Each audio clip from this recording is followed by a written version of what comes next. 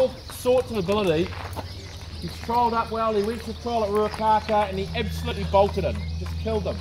He went out favourite his first start and he led and then stopped, and he had a problem post that, which we rectified. And then he raced the other day and he over-raced. He went to the front, just went too hard and sort of stopped at 200 metres. But he's also just having a bit of a look around. So we know he's got the ability. He's shown it to us in his trials, and he's got plenty of speed.